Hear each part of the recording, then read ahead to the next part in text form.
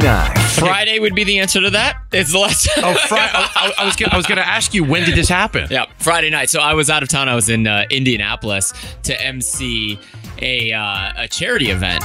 And so I was in the hotel. I was getting ready to go down and do the charity event. I got out of the shower. And before that, I was hungry. I'd just driven 3 hours. So I ordered some room service. Okay. What do you do with the tray of room service when you're done with it? You put it back out in the hall so it doesn't stink up your room. You put it in the hallway. Right. So I got out of the shower. I have my towel on. I take the tray. I go to put it out in the hallway. Oh, no. And the door is slammed?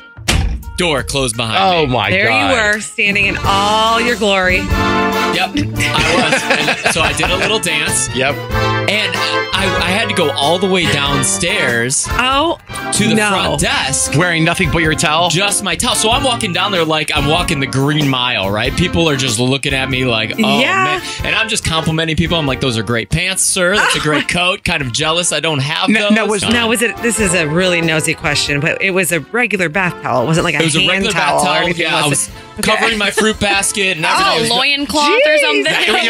Well, it's Scotty. It was a baby washcloth. Yeah, that's all I would have needed, to be honest. Okay. There was like All right. no raw chicken cheeks hanging out. Nothing was there, okay? So I'm sorry I asked. I go to the front desk and, hey, I tell them what happened. They said, okay, we'll send someone up. So then I walk back down the Green Mile, back to the elevator. I go upstairs. I'm just standing there outside my door in the towel. Finally, somebody comes upstairs.